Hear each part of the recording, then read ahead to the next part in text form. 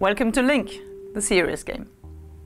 My name is Anne Bartel-Reddick and I'm a professor for international management at University Grenoble-Alpes and Sciences Po Grenoble.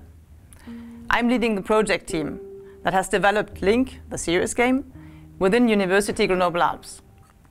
The team includes members from Grenoble, but also more than 20 colleagues worldwide, so we are a highly international team ourselves. You will see some of the team members in the videos in the game.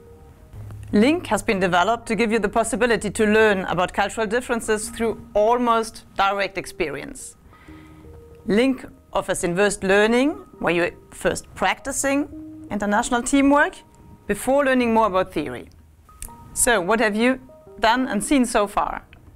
You went through several scenes that gave you a first taste of what the game will be like. We hope you have enjoyed it, because there will be much more of it.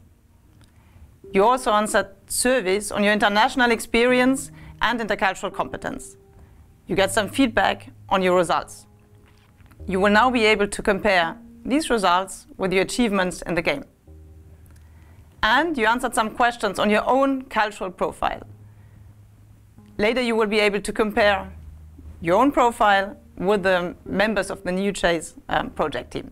You now have certainly understood that Link, the serious game, is about cultural differences in international collaboration. What's culture? Culture is a shared frame of reference shared by the members of a group.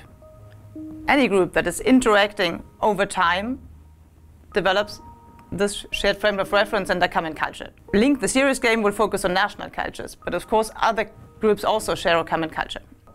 National cultures have developed over time in the historical context.